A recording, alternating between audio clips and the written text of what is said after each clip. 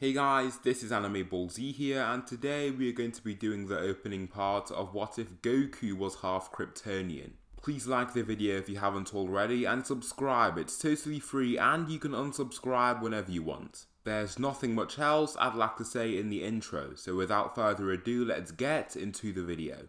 Slick talker since a jet. Winter time, all the time, ooh, yeah. Look at the way that I move, swag. Disrespectful and I'm rude, okay. I had cocaine in the school. First, I'll give some backstory on how I'll place the Kryptonians within the Dragon Ball universe. Within Universe 7, in a galaxy out of the area of jurisdiction of the Frieza Empire, lays a planet housing the special Kryptonian race. Unluckily, the species have settled on a planet larger and more massive than Earth that orbits a red star. This means for now, the power levels of these Kryptonians range from like 7 to 10, not far above normal human levels. However, under the power of a yellow star, these same Kryptonians possess power levels that are in the tens of thousands. A highly trained Kryptonian with long-term exposure to yellow starlight can even push past the 100,000 power level boundary. As part of one of his special missions to a faraway section of the Frieza Empire, Bardock ends up venturing past the given boundaries of the Empire and stumbles upon the planet Krypton. He is taken aback by the planet's level of technology and ends up staying for a little while. Due to the type of mission, he is supposed to spend a lot of time off planet and ends up having a child with a Kryptonian woman there. She is of a very important family on the planet that also bears some of the most athletic Kryptonians on the planet. He names the son Kakarot, and during this time starts getting visions of the destruction of planet Vegeta.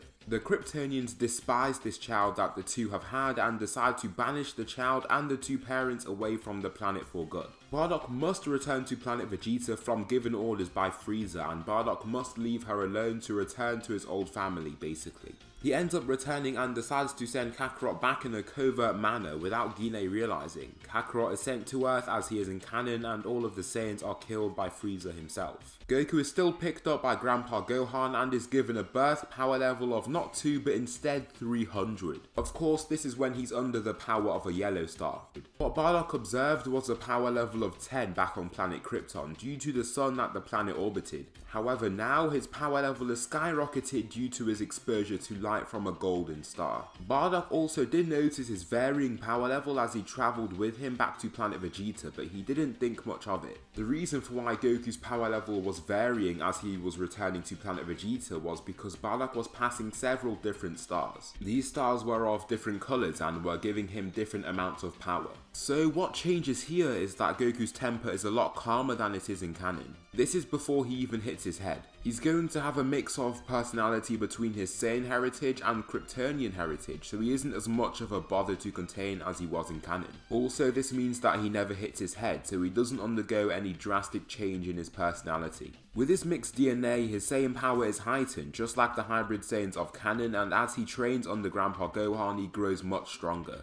His power level raises to a high 1500 before he meets Bulma and ends up receiving special training from Master Roshi himself. What is different in his transformation that kills Grandpa Gohan is that he gains control of himself eventually. With a power level of almost 15,000, he ends up killing Grandpa Gohan and destroying the terrain with his very destructive heat vision. Also, he doesn't need to be taught how to fly because eventually he learns how to do it himself. It's a great asset, and he also learns how to utilize his heat vision, and that makes him a much more deadly warrior. As of now, he's the strongest fighter on the planet by a strong margin. The early sagas of Dragon Ball mainly consist of Goku basically getting what he wants. The obstructions to his plans can do nothing to hamper his progress since he's just so strong. His power level grows all the way to 11,000 by the time of the Tien Shinhan saga, and his strength shows no sign of stopping. By the time of the King Piccolo saga, Krillin is killed by Tambourine, but then once Goku gets there, he kills Tambourine with a simple heat vision blast that destroys his body.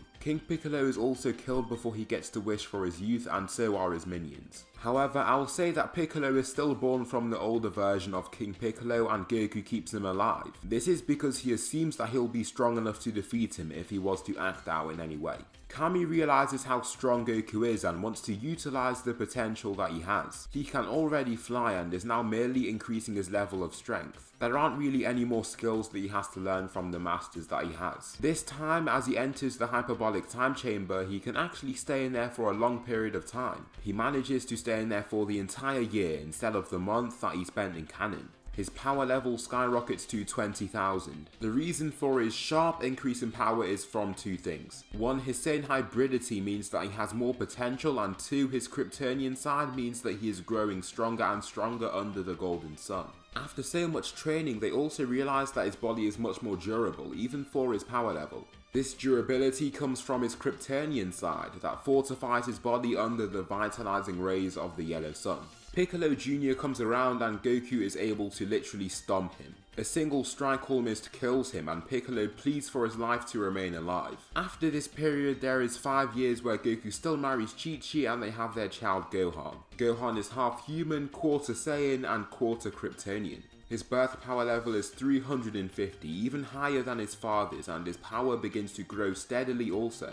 By the time the 5 years of peace are over, his power level has already reached around 500. Raditz is then tasked with heading back to Earth to check on his brother and to see if he has completed his mission. Raditz drops down into the atmosphere in his spacecraft and easily destroys the frail farmer that stumbles upon him. Of course, Raditz isn't actually half Kryptonian in this story, so Raditz still has a power level of 1500. This means that Raditz's arrival goes pretty much exactly the same up until this point. Raditz meets Piccolo along his way and still he can do nothing to even leave a graze on Raditz. I'd say that Piccolo is slightly stronger at this point to try and surpass Goku, but of course this is something that he simply can't do. He still works hard to try and achieve that goal that he has, and so his power level is going to be around 400 and something. I'd say he's around as strong as Goku was in the canon at this point. Raditz then feels a strong power level of 502 and another power level of 331 in the distance. Intrigued by this, he heads right over to see what's happening. The waves of water below him rise explosively until he arrives in front of Kami House. Goku is already outside as he has sensed his power, but he knows he is way stronger than Raditz. "Don't come any closer," Goku shouts out before Raditz lands on the shore of the small island. "Brother, if it isn't you, our father's bastard child," Raditz says before stepping forward. Goku remains in stance and steps ahead of his son and friends to then face his brother. "How could your son have a higher power level than yourself? What am I expecting? How could a weakling diluted Saiyan like you possess any slither of strength?" After Raditz says this, he lunges forward toward Goku's son. He dashes forward, but Goku begins lifting his suppression and shatters his armor with a quick strike to his chest. The material crumbles and Raditz is stopped in place, totally shocked. The power his brother possesses seems impossible for the power level he had, but then he sees that his power level is now at 3400. "How? Your power level jumped suddenly," Raditz shouts, holding his chest. Goku, now angry, lifts his suppression fully and makes Raditz's scouter shatter because of his rapidly growing power level. "Over 10,000, how could this be?" Raditz says, stumbling away from his brother in fear. "Leave this planet and never come back or I'll kill you," Goku shouts in a protective but aggressive manner. Raditz thinks about going back to his higher-ups with his mission undone and what they'll do to him. Raditz makes the rash decision of flying forward again, but then Goku's eyes glow red and he blasts him right away. His body is blasted to smithereens and the intense heat from his heat vision scorches his remains and makes his body pretty much unrecognizable. This brings the Raditz saga to quite the abrupt stop and some events obviously change. Goku does not go to King Kai and the only option would be for Kami to recommend Goku to go to him for training. I believe that this is something that Kami would actually end up doing because Goku is in search of more power to use and he believes his techniques could be of use. Of course he knows that Goku also has great potential, so giving him more techniques and more training will make him an even greater protector of Earth. This time he crosses Snake Way in just a few hours. He is much stronger and his Kryptonian DNA makes him more adept at flight. Upon arriving at the area, King Kai is hyped up to see what Goku is capable of. As their training begins, he sees that he is quite a natural with the techniques that he is learning. He intends to spend only a few months there and he wants to return to his family rather soon. His main intention of heading over to King Kai is to try and get new techniques, but not to really hone in on his power. Of course that is just something that he could do on Earth. After the first few months, his power level raises to 44,000 from the 28,000 that it was as Raditz arrived. He is now capable of Kaioken times 8 and this gives him a maximum power level of 352,000. Only if Goku knew he could be getting much stronger if he just rested in the core of a star to gain strength. Also, Goku doesn't actually know if he can survive in space yet, but since all the humans around him can't, he assumes that he can't also, but this is quite obviously false. During his training, however, Vegeta and Nappa are on course to arriving on the planet to take down the being known as Kakarot. Goku is still training with King Kai, and even with his new power, it would still take hours for him to head back to Earth. During this time, after the humiliation from Goku and his brother, Piccolo is more than furious and wants to train even harder than he did before.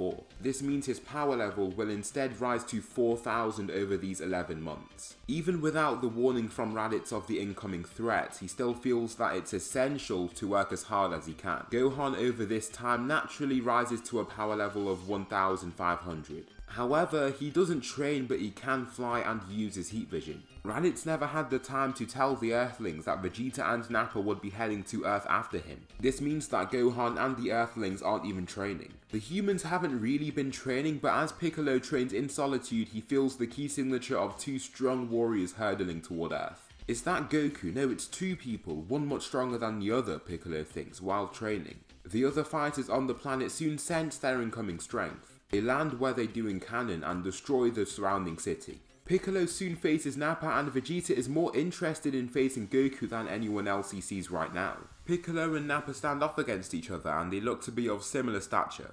However, Nappa clearly has considerably more muscle mass. Nappa charges in with a punch, but Piccolo manages to parry his strike and in his next step retreats away several meters. Now with more than 20 meters between them, Piccolo takes his chance to begin charging his special beam cannon. Nappa has no clue what that attack is and continues watching him as the majestic streaks of vibrantly coloured energy crackle out from his two extended fingers. Special beam cannon, Piccolo roars, shooting out his beam toward Nappa. The beam is so fast that the other Z fighters can barely react to his shot, and the only people capable of clearly perceiving his movement are the two Saiyans. Vegeta believes that the beam is child's play, but Nappa is forced to leap out the way as fast as he possibly can. However, as he tries to move out the way, he is caught on his right arm. It pierces through his forearm and it causes him great pain. He shouts and bellows upon taking this hit, and this renders his right arm useless. "Unimekian pest, you will pay for what you've done here," Nappa shouts, while extending his other arm. As he does so, a ki blast is released that completely destroys the surrounding area and leaves a massive dent in the flooring around Piccolo. This attack leaves a large and agonizing bruise across Piccolo's arm, but he has the resolution to fight through it. After these months of training extremely hard, his mind has been sharpened even more than it was in canon, and he knows not to fully give in to his emotions. The two continue their battle and they seem equally matched. Piccolo can land attacks of his own and Nappa can do the same. However, Nappa seems to have a lot more experience when it comes to battling. I mean, Nappa has definitely wiped out planets and he simply has been alive for way longer than Piccolo has. Piccolo's only 5 years older than Gohan after all. The two warriors charge at each other and then punch each other in the face. Both of their punches land at the same time and cause them to slide back and away. Both fighters are in a pant and Piccolo seems to be more injured than Nappa is. A main difference between them two is that Nappa seems to be loving the fight a lot more than Piccolo. Nappa then begins charging his ki and his armor shatters in his power up. He begins using all the power that he can muster, then gapes open his mouth while facing Piccolo. The Namekian doesn't know what's to come, then a mouth beam suddenly shoots toward him. He has no time to react to its amazing speed and he is caught in the head of the blast right away. His clothes are scorched and he is left in critical condition, causing him to fall from the skies. He coughs blood shortly after contacting the ground and seconds later the Namekian perishes. Too bad you Namekians don't grow and adapt in the heat of battle. No matter how hard you train, the Saiyan race triumphs, Nappa shouts, while clenching his fist in pride. Nappa just smirks, then begins releasing a wave of ki blasts with his only able arm and they clash into the ground ferociously. Tien is taken out with the first blast, and as Yamcha tries to escape, he is taken out by collateral damage. The only remaining fighters are Krillin, Gohan and Chiaotzu. Gohan, who has basically never fought a day in his life, is frozen with fear, and Krillin is forced to use his Destructo Disc to destroy the incoming yellow ki blast. It severs the blast and reduces it to a loose collection of energy that soon disperses. "Come on Gohan, fight for yourself or you'll die," Krillin shouts before powering up himself. "I see you two are trying to give me a little bit of resistance. I'm not going to stand for that," he says in his descent. As Gohan sees the large burly warrior approaching him, he snaps. His eyes start glowing red and he lifts into flight subconsciously. Vegeta looks at his power level and is then astonished with the growth in his power. "His power level, how could it have passed even 5,000, Vegeta says while standing from his rock. So that will conclude the opening part of What If Goku Was Half Kryptonian. Please tell me something you liked about this video or something that I should improve on for the next part. Thanks so much for watching and I'll see you in the next video.